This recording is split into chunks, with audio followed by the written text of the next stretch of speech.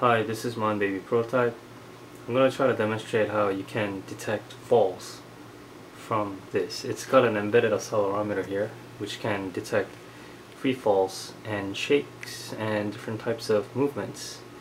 And I'm going to try to relay this information over Bluetooth low energy, and that chip has an algorithm designed to detect specific movements.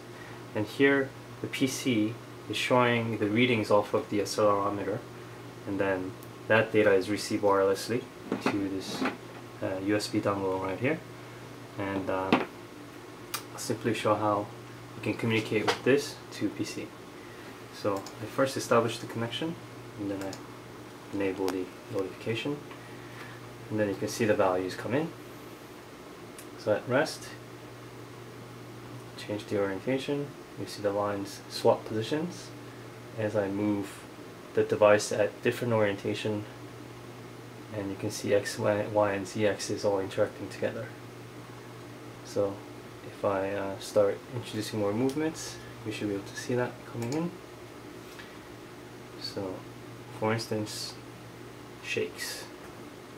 Now here's a real test. I'm going to try to simulate a fall and see what happens.